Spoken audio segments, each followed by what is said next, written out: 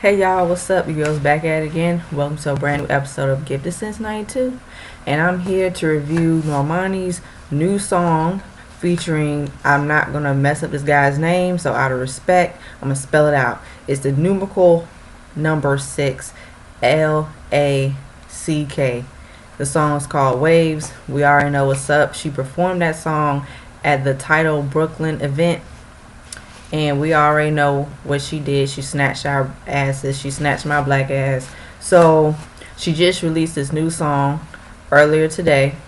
And when I heard the entire full version of this song, I said, yep, it reminds me of Aaliyah in some way, because the sound that Normani is bringing to the table is more that dark, moody, mystique, sensual R&B vibe. And see, that sound, it's really coming back to the forefront, because when I listened to it, and I felt like, yeah, it does give me more like Aaliyah vibes in a way, but that's a good way.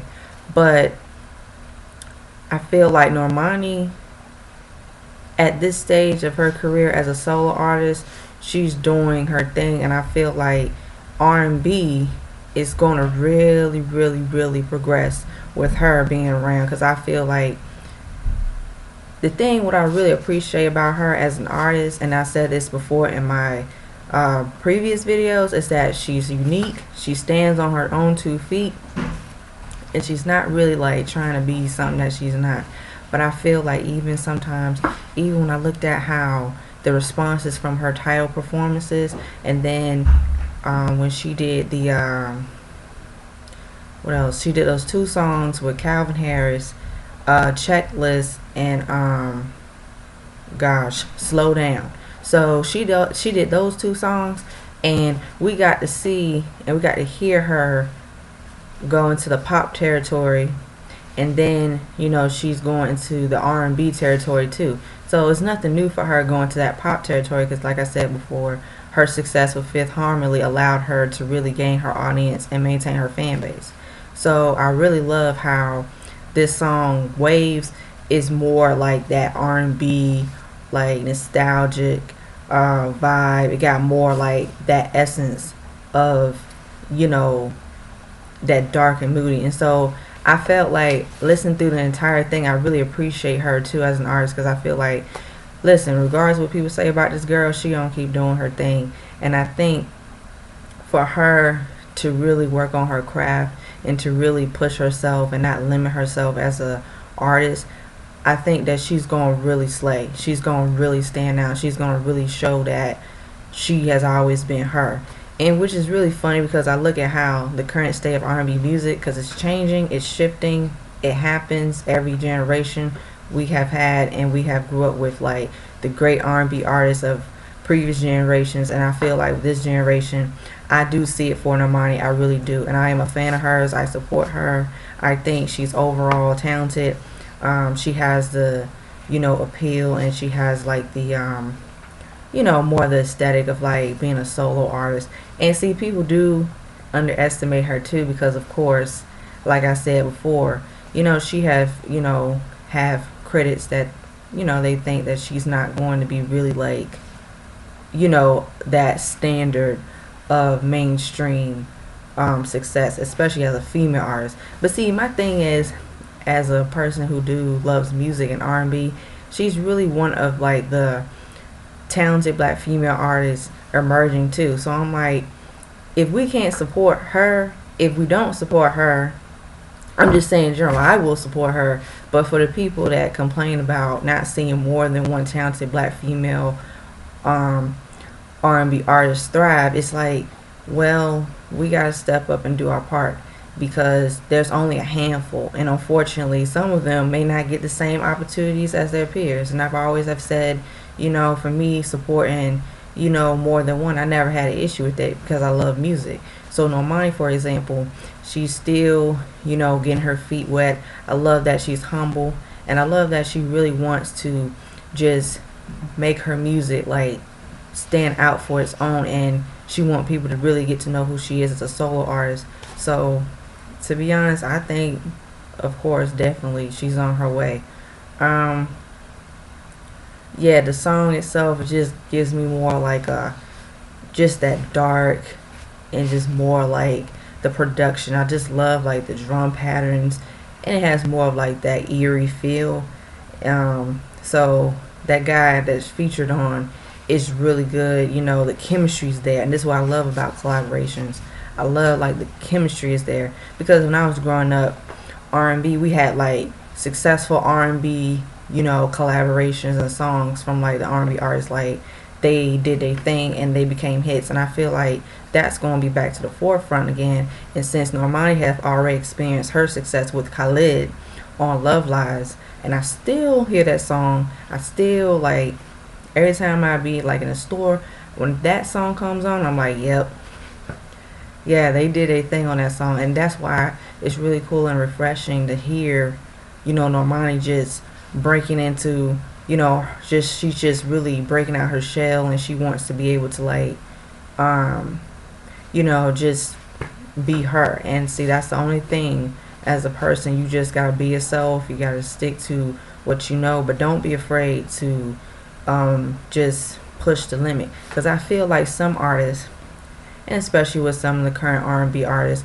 especially because I noticed that they really do, some of them, I feel like they can do way better with their music in terms of like production, in terms of like quality, the content and stuff. And I feel like it's so oversaturated with this rap and this trap. It's taking away the essence of R&B, and I want for, even with Normani, I know she's going to tap into hip hop too, because I can feel like with her overall as a, you know, entertainer, I think because she already solidified herself from a girl group, and then now she's going solo, so I get to see her more, her individuality, her, you know, like lane. So I'm telling, and I'm gonna say this, which people that do support Normani, we're gonna support Normani and we're gonna do our thing. And also, I just throw this out there because, like I said, I like to talk about things and certain topics that, you know, some people may be uncomfortable to talk about, but especially with the image and the music business, we all know Normani, like I said, for her being a black woman, and she's a dark-skinned, beautiful black woman. And yes, the stigma, and as I said before in my previous videos, y'all check it out. Listen, I know she's gonna break the mold, but I feel like, in my perspective, this is my opinion, she shouldn't be the only one, because some of her peers, they've been out before her, but they experience, like I said, the, you know, bias and prejudice and colorism. So I'm just here to just stay positive. I'm here to just buy the music. I'm ready. I really, really want to see her shine, but I feel like, you know, the fans will do their part anyway. I'm just concerned about, like, you know, because I know, like I said, she experienced personal things in her life with like issues with people, you know, being discriminating against her and stuff like that. And she even said, like, as a black girl, as a young little girl, you know, she was instilled to, you know, be confident and feel good about herself. And see, that's why I know that she will, like I said, she will make noise. She's already making noise, but she already got some bird shirt mofos, you know, they talking out they, you know, behinds and stuff. They talking all this. But no, this girl, she gonna do her thing. I think, seriously, I'm anticipating her because, first of all and foremost, she makes good music, okay? And I think that by the time we get to hear this solo debut album, that's when people will recognize her overall, her talent. Like, even the ones that not really caught on to her yet, because I understand, but the ones, they underestimate certain artists because they feel like, well, they don't really have the it factor. But guess what?